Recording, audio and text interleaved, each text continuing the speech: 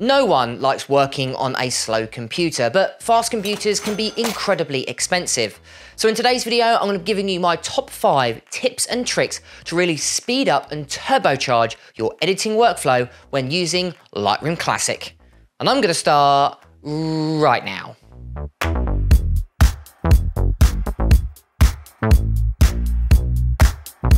The first thing I recommend doing, and it's really more of a tidy up, is just simply cleaning up your Lightroom catalog. Basically, go through and delete old photos that you've either edited already or photos that you know you're not going to edit. I know I've got about almost 100,000 photos on my Lightroom catalog, and what I did is I deleted around 80% of them, ones that I know from 2019, 2018, ones that I know I'm completely finished with, I've completely edited them so I don't need them anymore, but also ones that I've by accident taken off the ground. I know as a wedding photographer I'm always, having the cameras on my hip, and sometimes I by accident press the shutter button while walking from location to location, taking photos of my feet or of the floor, or ones that are completely out of focus. So go through, delete all of those, and you'll hopefully see that your actual Lightroom speeds up in its initial loading process, but also when transferring from one catalog to another, simply because it doesn't have to go through hundreds of thousands of photos. It just needs to go through kind of the key ones you've got, and hopefully that will just simply speed up Lightroom Classic in general. Now, my next tip is actually all to do with the performance of Lightroom Classic and things that you can actually change inside the settings. Changing things like the amount of RAM it can use, as well as the size of the cache, can really benefit how Lightroom works and how you like working with your editing workflow. So let me quickly show you how you can change the performance of Lightroom. So to go ahead and change the performance settings of your Lightroom Classic, what you'll need to do firstly, go ahead and open it. Then you want to go up to where you can see it says Lightroom Classic in the top left-hand side, and you want to drop down to where you can see it says Preferences. Now inside Preferences, you want to head over to where you can see it says Performance, and we want to change 2 things inside here. The first thing we want to change is the camera raw cache settings. Now, as a basic, I think as default, it is set at 1 GB, which usually isn't big enough, especially if you're working on a lot of photos. So what I recommend doing is increasing this. Now, obviously, do bear in mind, it will take up more memory on your computer, so don't make it too much, don't make it too large, but if you're working on a computer like myself that's actually an 8 TB SSD, then you can increase it to quite a large amount. Here, it's got the maximum size of 5 GB, but we can actually increase that to 10 or kind of whatever number you like, as well as if you want to, you can also purge your cache, so kind of reset from the get-go from now on. So anything you've done before, it won't remember it, but from now on it will do, and it can hopefully kind of speed up and kind of optimize your Lightroom.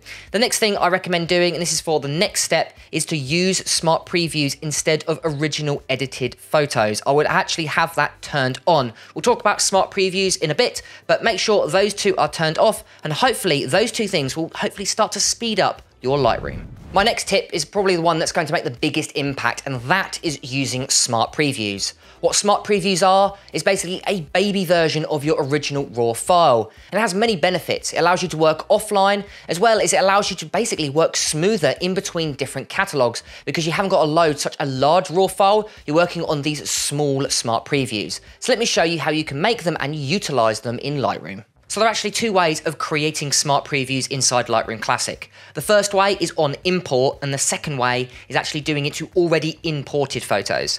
So let's say you want to go import some photos, go down to the import button.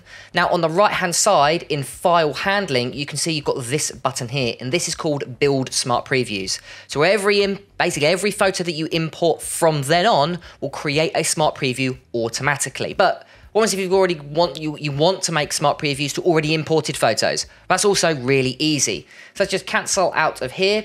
Let's go to this very first photo here. You can see just below the histogram, you can see it says original photo. If you actually go ahead and click on that, you can see it says build smart previews for this photo. Now, obviously, you don't have to do it to every single one. What you can do is go ahead and press Command A to your collection that you've made, and you can see it says now 56. If you go ahead and click that, you can see you can actually build smart previews from those 56 photos. Now, obviously, it will speed up your editing workflow, but the other big benefit is it allows you to work offline as well. So let's say you work on a laptop and all of your raw photos are on a hard drive. What this will allow you to do is basically work without having that hard drive all the time. So if you're a travel photographer, you bring your laptop, you can actually save your smart previews onto your laptop and not have all of your raw photos saved and have it on an external hard drive. So it can also speed up your editing workflow as well as allowing you working offline, so no photos are missing their links, which is incredibly helpful and which is why I always recommend using smart previews. And my next tip is how you as a photographer interact with Lightroom Classic, and that is to use Adobe Lightroom Shortcuts. Now, shortcuts are a really good way of really speeding up your editing workflow when doing particular tasks inside Lightroom, like for instance, cropping, changing the color, maybe converting it into black and white, changing the aspect ratio. All of these things can be done using Lightroom Shortcuts. Now, what I won't do is go over every single shortcut that possibly exists. There are hundreds and hundreds out there. But I will say I've actually made a mini series on my YouTube going over my kind of top 3 favorite shortcuts that really help me as a photographer speed up my editing workflow. So if you are interested, I'll make sure to leave it just below the like button, but let's go ahead and move on to my final tip. And my last tip is actually all to do with optimizing your Lightroom catalog. And to do that, it's actually really simple, but it is hidden within the settings. So let me quickly show you now. Now, to optimize your Lightroom catalog, really easy. It's just basically a single button. What I recommend doing, opening up Lightroom Classic, going to where you can see it says File, and then you want to go and drop down to Optimize Catalog. What this will do is it will basically run an optimization to hopefully speed up Lightroom Classic. As you can see, I recently did this on the 26th of the 9th, 2023, but I would recommend doing it maybe weekly or really however much you use Lightroom. If you use it a lot more often, maybe every day, then I'd recommend maybe doing this every week. But if you're just a casual user, maybe every month or every other month will work fine. But recommend optimizing this as much as possible. Now, it could take several minutes, really depends on the size of your Lightroom. So there we go, grab a cup of tea, come back and see if it is finished. And my bonus tip for this video is using Lightroom presets. Now, if you've never used presets before, they're a really helpful way of speeding up your editing workflow by being able to colorize and really customize your photo depending on how you like editing and then saving it into one single button. Really good way of really speeding up how you work in Lightroom. So let's take this photo as an example. I could go through changing all these settings, you know, increasing the highlights, darkening the shadows and whatnot, but instead, I've actually got a bunch of presets I've already made which we can scan through. As you can see, I'm breaking into my wedding presets here. If I go down, choose which one I like. I quite like modern wedding for this one. And as you can see, it's automatically already applied all of these slider settings. I can go into my HSL, I can go to my details. You can see I've gone into my noise reduction, all sorts, automatically just using one button. Now, what's really nice is you can make your own presets. If you want to learn how to do that, I'll go ahead and place the video in the link in the description. Also, you can buy presets. I sell some on my website. They're actually these 6 wedding presets. So if you are interested to have a bunch of presets, support myself with the channel, and have some great presets that work on almost any style of wedding photo, go ahead to the link in the description.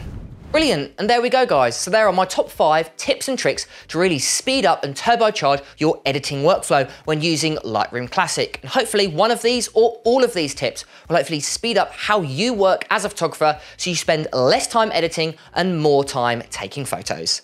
I've been James for Photo Fever, and I'll catch you guys next time.